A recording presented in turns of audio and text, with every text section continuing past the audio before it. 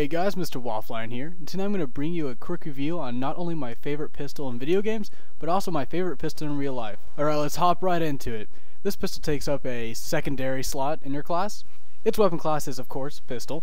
It can shoot semi-automatic. It can be used by both the security and the insurgent forces in every single class. Its damage starts at 60 up to 0.25 meters, then drops down to 32 at 203.2 meters. It can also shoot a nice quick 600 rounds a minute when spam fired. Its cartridge is a 9x19mm round. It can hold 15 rounds in the mag plus 1 in the chamber. It has a quick reload of 2.43 seconds and then a long reload of 2.83 seconds. It has a decent suppression rate for a pistol of 20%, and it weighs 1 kilogram, taking up 64 of your 640 weight points. Now normally when I play this game, I don't run a pistol. That's just not how I play.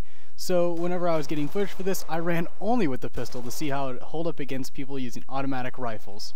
And it did pretty well. It takes a little bit of tactical gameplay and flanking around your enemies and getting in those sweet spots where you can either pop off one-shot sniper shots and get really lucky like you'll see a couple times in this video, or flank around and spam fire and pray to Jesus that they won't outshoot you, even though that 9 out of the 10 times they will. But despite that fact, it is still a blast to use. It gets your heart pumping as you're running around the map, and suddenly you run around the corner and you're just spam firing as many people as you can in a single room.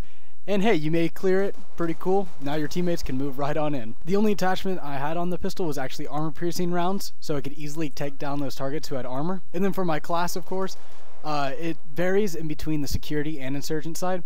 So on security side, I had heavy armor, ammo vest, and 2 frag grenades, and of course the pistol.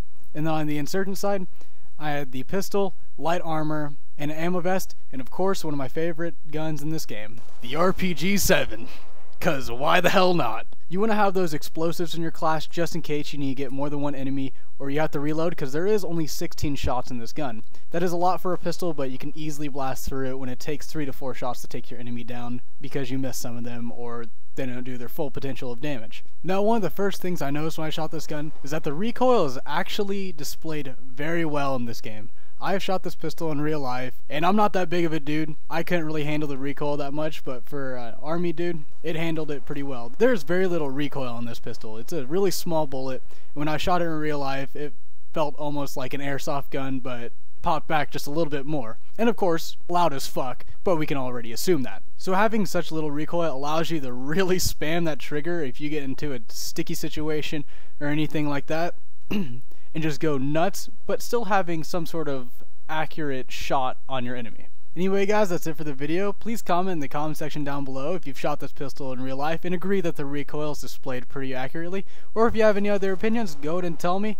I'll read them and I'll respond. Anyways, please remember to rate, comment, and subscribe and all that smooth jazz, and I'll see you guys Thursday for another Waffle Iron review. Thanks for watching, guys.